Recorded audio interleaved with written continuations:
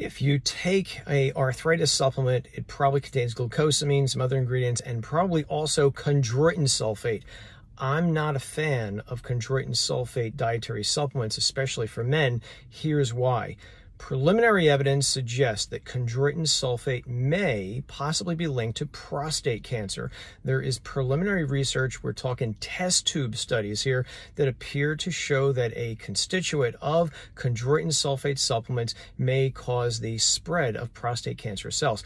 Now, before you get alarmed here, there is no human proof of this as of yet, and because of that, I am calling on the dietary supplement industry to take a fresh look at this. Let's do some good studies, better than are out there so far, and let's see if chondroitin sulfate is in fact linked to prostate cancer. Until those studies are done, I do not suggest that men take chondroitin sulfate supplements. I think the risk is too great for now. So that's what I got to say about chondroitin sulfate. I'm not a fan of it. I think there's better things out there. For instance, glucosamine sulfate, I think, has much more evidence in helping curb arthritis pain than chondroitin sulfate.